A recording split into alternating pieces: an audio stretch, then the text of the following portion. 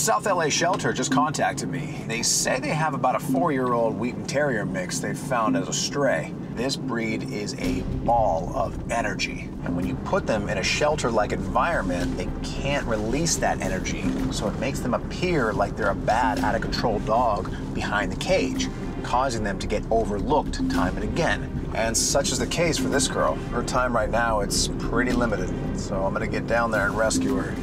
See what I can do. Sure enough, Nikki doesn't know what to do with herself inside a cage at the shelter. Yeah, there you are, there you are, there you are. I heard you got some serious energy. Is that true? Yeah, you're looking nervous inside there. I don't blame you. Here, let me in there. I know, I know. I know, it's so exciting. It's so exciting to get company. What's your name? Really? Well, hi, Nikki, I'm Brandon. And freedom! After learning from shelter staff members that Nikki had been treated for ticks, Brandon brings her to Banfield Pet Hospital for a complete examination. Hey, Brandon, how are you? Hey, Violet, how are you? Pretty good, thank you. Is this Nikki we have here? This is Nikki. I just got her here for an exam. Very cool. All right. Well, we have Kim right here. She'll take you right in the room. Hi. Dr. Nardi. How are you? Good, how are you? Good, nice to see you. You too. Hi. And this is Nikki. This is Nikki, yeah. Just adopted her. When they picked her up on the streets, apparently she was covered in ticks. Although they treated it, I know that ticks can have a serious effect, long-lasting sometimes, and I'd like a second opinion. Absolutely. I will look through her coat during my exam and just kind of check for ticks. But another thing I want to do is a heartworm test. The heartworm test, in addition to testing for heartworm disease, actually tests for 3 tick-borne illnesses: Lyme disease, Ehrlichia, and Anaplasma. And then if we have any positives, we can do further testing. Okay.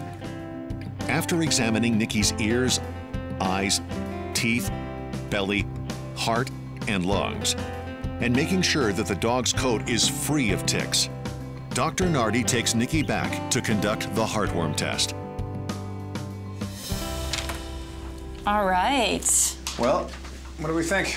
The good news, she is heartworm negative and she is Lyme negative. But the Anaplasma and the Ehrlichia were both positive. That means she either has Ehrlichia and Anaplasma, or she may have just been exposed. Okay. I'm grab some more blood. I'm gonna send it out to the lab for a little bit more comprehensive test. I am gonna start her on some antibiotics. You're gonna give these once a day, just to be on the safe side. Okay. Is she okay to socialize with other dogs and do basic training with?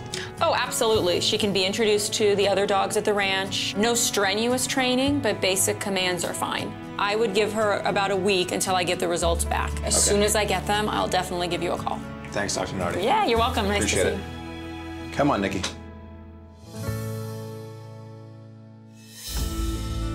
Because Nikki, a 4-year-old terrier, has potentially been exposed to tick-borne diseases, Brandon cannot yet begin any rigorous training with her.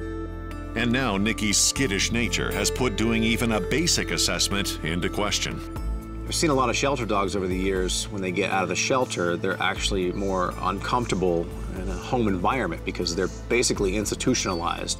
So suddenly putting them in an environment like the Lucky Dog Ranch here, which is supposed to be a safe haven for dogs, they don't understand it. And this is what was going on with her. What happened? You checked out already? Everything I asked her to do, she pretty much shut down on me. Do you want treats at all? You gotta show me something. All right, can't force you. When I saw this, I opted to end the assessment. My job is to make her feel comfortable here, and obviously right now, I'm failing at that. So all I did was I sat down, and I tried to make friends with her. Basically doing nothing at this point is far better than trying to force friendship on her. She has to learn on her own time that this is a safe place. I spent nearly 3 hours sitting on the ground of the training yard, sitting there, waiting for her, waiting her out as long as it took. And finally, after a few hours of sitting there, she gathered enough courage to walk up to me. She relaxed just a little bit. Her anxiety level dropped just a touch, and that was enough for me. We might not have gotten any common commands training done. You're safe here, relax.